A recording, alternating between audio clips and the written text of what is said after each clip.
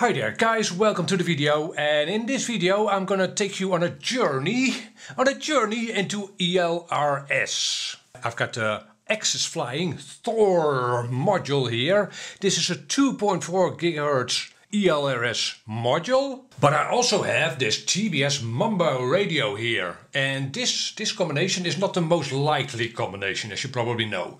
In most videos about ELRS you see an OpenTX or an AgentX radio, and the YouTuber tells you how to configure that combination. In this video again, well, this is the radio I have, right? So I'm gonna make this combination work. So hopefully that'll be informative. Or maybe entertaining. If it doesn't work out all that well, we will see. This is generally my first steps into using ELRS, so I don't know anything at this point. And I'm gonna tell you all the steps I take to get this setup working. Here we go!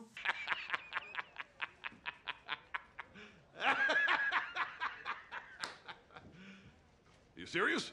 So guys, again, a how-to on getting the TBS Mambo radio working with ELRS. Now, this has been done before, I know, but I haven't come across good how-tos. So I could have just gone ahead and figured this out on my own. And if you are watching this video, I have figured out how to do this. Right, that's how it works. But why not make a video of it as well, so you might be helped as well, maybe. So the first thing I did was update the firmware on my radio. And in my case, again, that's the TBS Mambo radio, but that would go for any radio. To make the chances of success the highest, be sure to have the latest version of OpenTX or AgentX, or in my case FreedomTX on your radio. So as you can see here, I actually have the latest version 1.34 of AgentX on my TBS Mambo radio. So again, that's step one. Alright guys, step two will be downloading and installing the ELRS configurator, which is a piece of software, and on your computer. And this is a Windows 11 computer I have here. And can you see the screen? I'll do a screen capture of the screen, what I'm doing on the computer. And it'll involve the module, also your radio. You'll have to put some code, a script on your radio, and it'll involve an USB cable. So let's have a look what we need to do on the computer. As mentioned, you'll need to download the ELRS configurator, and I'll have a link in the description down below in this video to a site where you can download things. And let us see, my hard disk, there, this PC hard disk, and I've already downloaded it on this computer, like here. Here is the Express RS configurator, but I'll show you where you can download it. So here is the site I've linked in the description. Download configurator, pretty simple. It'll apparently open up a new tab. And what do I need? Blah blah blah blah. Okay, for Windows I'll need this file over here, the exe. That's executable for, well, the configurator or the installer of the configurator. Okay, so I already have it downloaded. Here it is.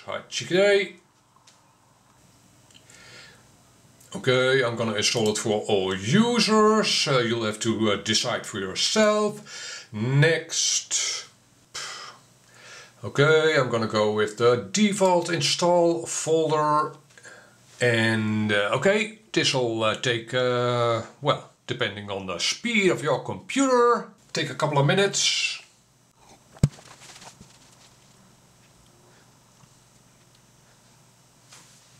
And finish. Okay, when I click finish, it'll also start the configurator, but I don't want that. And I'll show you why.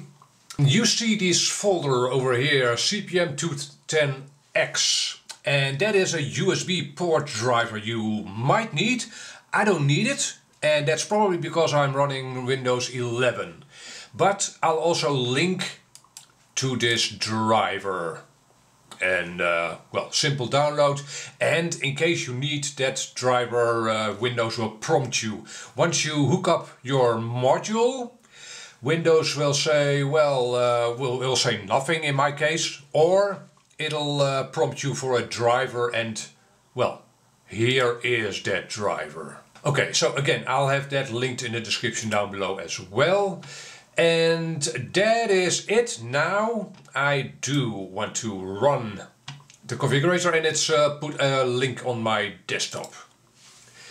Hot cheeky day. And allow access, wait, allow access. I will say that it'll probably be beneficial to disable virus scanners. I didn't have huge problems, but for instance, once it's compiled to firmware, Windows will say, what the hell is that? Is that a virus? So virus scanners might interrupt the building and flashing of your firmware. So that might be something to be aware of. Okay, so at this point you'll have to select the module. Well, in this case we'll be flashing the module first. After that we'll be flashing the receivers, right? Okay, so I'm starting with an AX, and that is it, yeah. Axis 2.4. Axis flying doesn't make a 900 MHz module for ELRS, so that's the only option. Then we have two options in this case, a Thor RX and a Thor TX, and transmitter T, right? So second option here. Hi, chickadee. And okay, so at this point you could opt, and we will download the Lua script, and we will download that to our radio. So let's get the radio ready. Alright, there we go. We've got ourselves a radio, and we're gonna hook that up to our computer via the USB cable. At which point the radio will ask us what kind of connection we want, and we want USB storage. USB storage, so choose that in the menu, and at that point our computer will have an extra drive. And let's actually have a look what drive that is. I think it's E. Oh yeah, okay, it's F. I'm gonna check that. PC and Mambo F, and what is on it? No, that's not what we want. This is the drive we want. Okay, so this is the content of the memory card in your radio. The other drive is the firmware, don't touch that. You want the drive with all the folders like BF and Crossfire, firmware, scripts is the one we will be using. But okay, so this works. Then we get back to the ELRS configurator, download Lua script, and now it'll ask us where we want to save that Lua script. And guess what? That is that USB drive. And again, scripts, and then tools. And that's it. I already have it downloaded, by the way. You can see it here. But I'll save it again. Yeah, overwrite. So you won't be asked to overwrite that script. And so that now your radio is kind of ready. You've got the updated firmware on your radio and that script. That is most of the things you'll need on your radio. You will need to set up your model like usual, right? But we'll get that to that in a second. Okie dokie, we'll get back to the radio in a second, well, in a couple of seconds. And we'll have a look at the basic settings here now. So your basic configuration of both your module and your future receivers. And I'm gonna leave this on standard over here. And okay, so a regulatory domain, which kind of means where you are in the world. It's either the EU, European Union, or the rest of the world. And the result of that is, if you pick EU, you will be limited to 10 milliwatts. So the output level of your module will be severely restricted. Now, to that I should add, I'm not a long-range pilot, you probably know that. So 10 milliwatts is probably enough for me, but I will pick ESM anyway.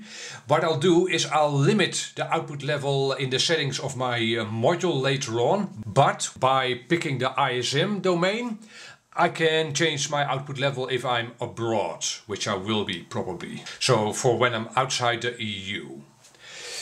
Okay, and then a binding phrase. Yeah, a binding phrase is basically a piece of text which identifies you as being you.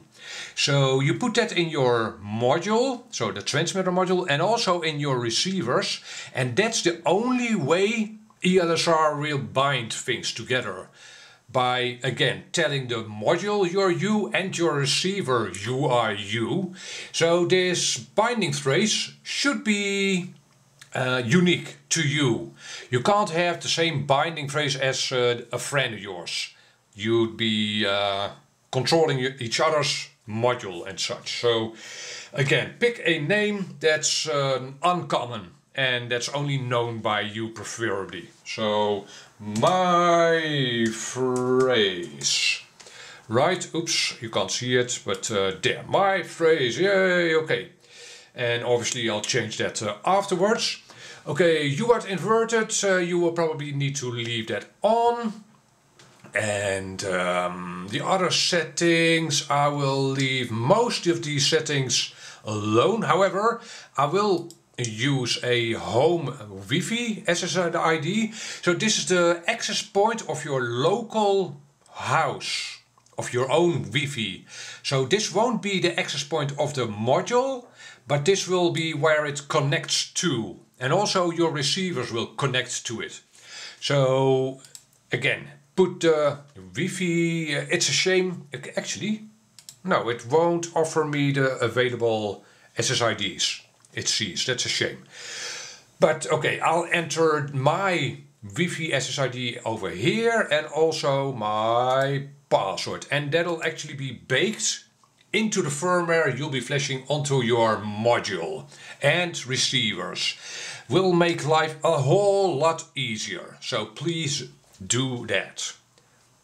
And obviously verify that you've got the correct one.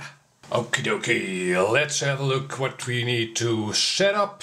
Other than that, regulatory domain, binding phrase, inverted, features, blah blah blah blah. No sync on ARM. Okie doke, we've got Wi-Fi stuff set up. Okay, so at this point we want to flash, well actually build and flash the firmware to our module. So I now hook up the USB cable to the module and the module will actually boot up. Okay, so in this drop down over here you should see, in my case, COM5 Silicon Labs. If you don't see your module pop up over here, then again you will need that driver we talked about a couple of minutes ago. So go back to that. There's a link to that driver in the description down below. You will need to install that for this module apparently. And again, I didn't have to, somehow it came pre-installed with Windows 11. Okay, then we need to build and flash. And this will take quite a while. Especially the first time. Second time around it'll take far less time. And fail to find, that's not really an error. It'll continue. Again, a lot of things will happen. If you are into software development, you'll see libraries being linked, compiled and linked, for instance. And at the end of this procedure, the actual driver or the firmware, sorry, will be written over the USB cable to your module. Now there are other ways to write the firmware onto your module, but this is definitely the easiest way, using a USB cable. That's why I'm showing you this way, right? Okay, I'm gonna pause the video for you. I'm gonna skip the video right to the end of this building and flashing procedure. And cheeky day, I actually just missed the end of the flashing procedure, but we can over here see success, then that's what we want to see, of course. So now we've got, first of all, flashed the firmware, the latest firmware, onto our module, but also we've written our settings onto the module, our bind phrase and our Wi-Fi settings, and whichever setting we've changed as well. And the actions we can take is download Lua script. Okay, we've already done that, right? So with this button you can write the script to your radio again, or we can go back, which is what we will do and what's it doing. Okay, so now our module is at least ready.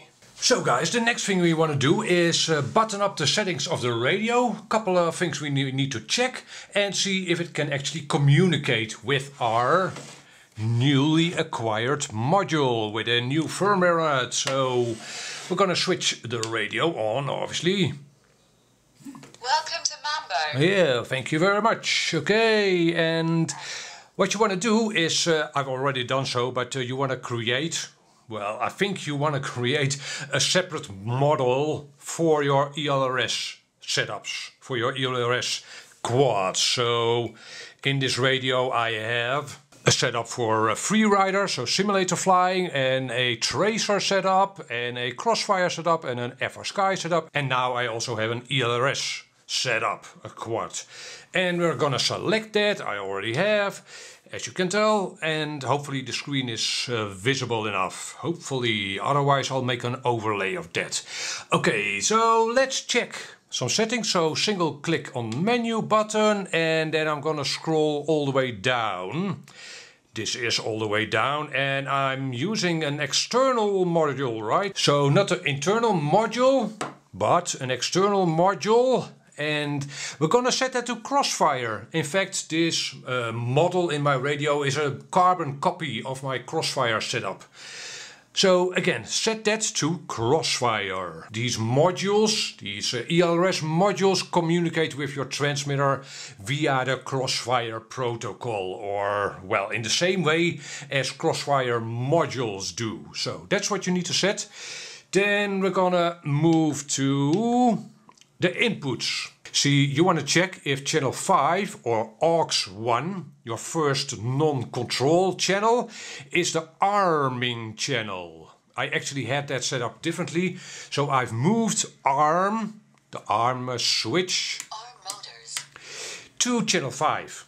And you need to do the same in the next screen, the mixer screen there. So arm is now on channel 5. You need to set that up, and arming should be on the high value, on 2000 for instance. So you can't invert that channel. So with that set up, we need to check if the radio can actually communicate with your ELRS module, which we now have in the back, right? So we now long press the menu button. Now in this screen you should see the option Express LRS.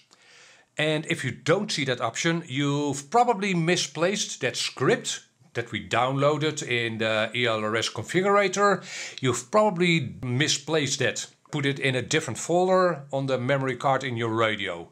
That's basically the only real reason you wouldn't see Express LRS here. So go back to the step where we saved the script, the Lua script, onto the radio, and make sure it's in the tools folder. Okay, so then we scroll down to Express LRS, hit enter, and basically if you see these settings, you now see the settings of your module. You're all done. Your radio can actually communicate with that module. Now this video is not about all the different settings of Express LRS. There are lots of videos and maybe I'll do a couple of videos. We are now in the basic settings, right? But we took this step to check if the radio actually communicates with the module. And with that said and done, you've got the radio part of the setup done. We'll draw our attention to a receiver now. So let's have a look at a quadcopter with an ELRS receiver. And Hachikide, I actually have a brand new quadcopter here. This is the T-Motor Feather 120. It's a 3-inch quadcopter. It's a toothpick basically. Super duper light, and it's an 1S quadcopter. It's less than 50 grams, the quadcopter itself, without a battery. But it's super duper light. Okay, I already have a receiver installed in it. It's a Radio Master receiver, an antenna-less receiver, right? Or, well, it does have an antenna, but yeah, a little tower antenna, you know the kind. I'll put up a picture.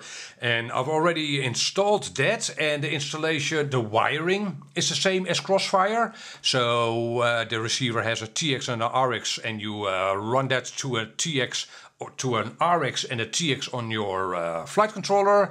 Power it with, say, 5 volts. Is that? Yeah, I've powered it with 5 volts.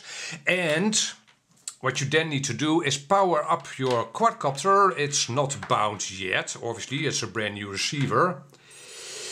And hopefully you can see the green LED. It's now blinking at a steady pace, not super duper fast. And after approximately a minute, it'll start to blink very rapidly. And that's the sign that that receiver has switched into Wi-Fi mode or Wi-Fi mode if you prefer. Again, it takes a minute or so. I'm not completely sure, but you'll definitely see the change. It'll start blinking very rapidly. So I'm gonna skip to that point. All right. You can see the pulsing green LED now, right? And again, now that receiver is a Wi-Fi access point. So we should be able to connect to that with our computer. Let's have a look. So we're gonna once more start Express ELRS configurator, the Express ELRS configurator. At this point I don't have the quadcopter powered on, by the way. Right, we'll do that in a couple of minutes. First, we're gonna build the firmware and we're gonna save it on our local computer. If I wouldn't be doing this, I'd have my computer burning up the VTX all the time. And also my computer only has Wi-Fi for its internet connection. So it would try to download the firmware while it's connected to the quadcopter. That won't work. I know, I've tried. Okay, okie dokie. So, device category. We now will be making a firmware for our receiver, right? In my case, that's a Radio Master. And apparently Radio Master only makes 2.4 gigahertz equipment. Then the packaging of my receiver says EP2. And yeah, Radio Master EP2400RX. That's the only one here, and so I'm gonna pick that one, right? Yeah, no other choice. Okie dokie, and flashing method, we will actually not be flashing at all. At all. Well, we will, but not with the Express ELRS software. Okay, standard mode again, the domain is the same, ISM. And the binding phrase, it has remembered all these things, in case you were wondering. The home Wi-Fi SSID and password also remembered. Okay, and there shouldn't be a device ready at all. My quadcopter again isn't on. So I'm simply gonna build, and this will again take a while, right? It'll compile and link and stuff a firmware for our receiver. Will take a couple of minutes. And yeah, I'm gonna get back to you when this step has finished. Okay guys, once it's finished building that firmware, it'll ask us where we want to save the firmware. And I'm gonna be saving it on my desktop. Hachikide, is there a save button here somewhere? No, that's not how it works. Sorry, it has already saved it in my local disk and then temp happy model. Okay, fine. I'm gonna copy that file to my desktop. There is our newly created firmware. So at this point we do want to connect to our quadcopter, so I'm going to power it up and wait for that LED to start blinking rapidly. Now I'm going to connect my computer to my receiver's hotspot. So it should pop up there. There it is, Express ELRS RX receiver R, and I've already connected to it once before, so it'll my computer remembers the password. The password is Express ELRS. All minors, so no capitals, small letters, Express SS LRS. And that'll get you to, that'll connect your computer to the receiver. And here is actually a web page of that receiver. And we now can update our firmware. Firmware update. Bestand kiezen, that's Dutch. Why is that Dutch actually? Oh well, we're gonna select a file. And again, I've put that file on my desktop. There it is. Update. Ooh, that's fast. 100% flashing. Please wait. Fingers crossed. Update succeeded. That was painless. Update complete. And apparently you need to wait for LED to resume blinking before disconnecting power. Well, the LED on my receiver is now again blinking slowly. I'm not completely sure. Do I need to wait for the LED to blink quickly again? Update complete. Please wait for the LED to resume blinking. I'm gonna actually wait till the LED starts blinking rapidly again. Maybe we can learn something from the page. Okay, it's blinking rapidly again. Okay. And what if I refresh the page? Probably my computer has reconnected to my home Wi-Fi. Probably, yeah, this won't work.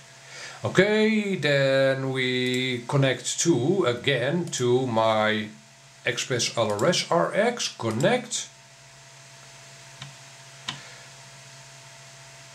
Come on, okie dokie, and we have our page again.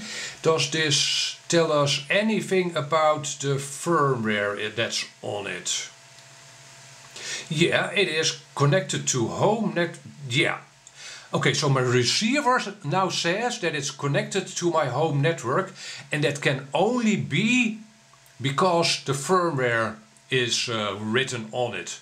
So this here tells me that the firmware is actually now on our receiver. Yay! Okie dokie. Okay, let's actually power down our quadcopter for now.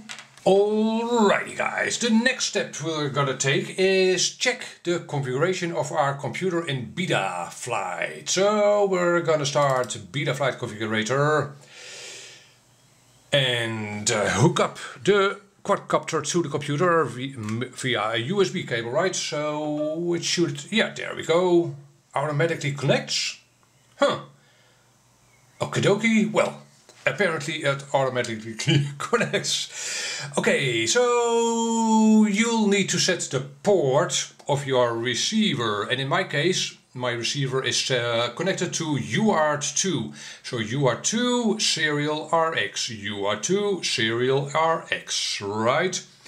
And you'll need to check in your quadcopter's documentation what the UART is that your receiver is connected to, or the documentation of your flight controller where you which UART you have used. The next thing is our receiver. Is it on the receiver tab? Yeah, okay. Serial RX over here, and Crossfire again. The ELRS equipment uses the Crossfire protocol to communicate with devices. In this case, the device is our flight controller, and that's basically it. Right. Now Welcome to Mambo. I have powered up my transmitter, as you could hear, and I'm gonna power my quadcopter. In some cases your receiver will be powered via USB, in my case it is not, so I'm gonna hook up the LiPo. Hot cheeky day. And are we alive? Yay! Look at that. We are alive. Is it actually correct? Roll, pitch, yaw, throttle. Yes, and again, aux 1 should be my arm switch. Arm motors. It is. And aux 2 is my flight mode. Acro. Hutchkiday! This actually works. So again, in the Betaflight configurator port, you need to check the port that your receiver is hooked up to. And you'll have to set in the receiver tab that your receiver type is a Crossfire Serial RX receiver. And that is it. No loopholes. Again, the most critical parts in this story were the flashing of the firmware, right? That's obvious, I hope. But yeah, I'm happy to see that this actually works. Huh. So we see, what is this? This is probably RSSI or something, I don't know. I am as new to ELRS as you might be, but this looks kind of like a signal strength of some kind. But I don't know, maybe you know, and then tell us, me and the other viewers in the description down below, what is this aux 11 and 12? Looks suspiciously like an RSSI or a link quality. Huh, okay. So do I actually have a beeper available to me as well? No, this aux 1 channel 5 can only be a 2-position channel. Which is a shame, because I use that for my beeper as well ordinarily, but that won't work. Yeah, I'll have to figure out something else for that. No biggie.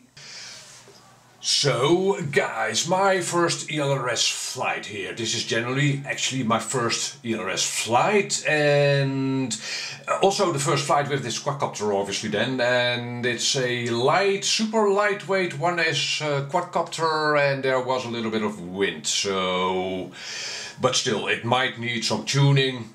And also it's a toothpick, so the camera leaves to be desired, especially if you're used to digital quadcopters or digital FPV. But it works, and after a while I was used to the quadcopter and it was comfortable to fly. At the top right you see the link quality.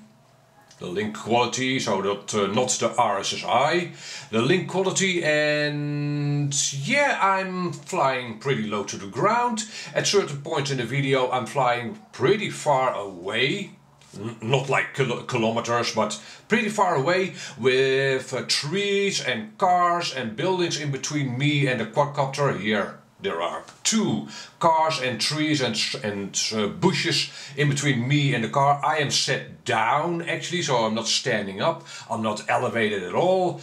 And again, the quadcopter is flying relatively low, so this works, right? This is, especially for a quadcopter like this, and then with a receiver without an actual antenna. Well, it does have an antenna, but nothing sticks out.